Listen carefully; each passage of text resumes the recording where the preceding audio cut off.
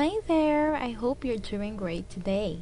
This is Teacher Ness again, and let's continue exploring our book, Engage Level 2. Okay, so we do have here our page. Okay, so take a look at the picture first. Okay, and try to observe what they were doing. Where are they?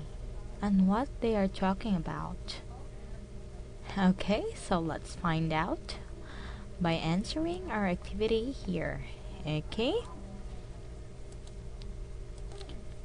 so all you have to do is to fill in the blanks with the words below. Okay, so we do have here entertainment, theater, quiet, homework, club, acting, and New York. Okay, so for example, number 1, Mike is from New York. Very good. So let's proceed now to number 2. For Mike, the town is really blank. So what's the answer? Very good. So for Mike, the town is really quiet. Okay, what about number 3? There isn't much blank in the town. So what's the answer? Very good. So there isn't much theater in the town. Okay, what about number 4? Div goes to a tennis blank. So what's the answer?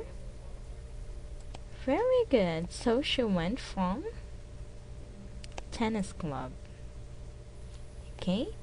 Mike likes tennis and blank. So what's the answer? Very good. So Mike likes tennis and acting. Okay, what about number 6? There is a blank group at the school. So what's the answer? Very good. So there is an entertainment group at the school. What about number 7? They don't do much blank at the school. So what's the answer? Very good. So they don't do much homework at the school. Okay, so let's proceed now to our writing. Okay, so all you have to do is to read the postcard. Where is it from? Is the writer happy there? Okay, so let's read it now. Hi Manuel, greetings from Tucson. I like living here. It's a cool place. There are a lot of nice houses and there are a lot of parks and open spaces. There isn't much pollution or litter. There are a lot of places to play soccer. I love going to the stadium and watching the games. I like going to school here too. The other kids are great and the teachers are nice. There are a few things I don't like. There aren't many cafes, so I meet my friends at the mall or in the fast food restaurant. That's boring. Also, there aren't have beaches. Okay?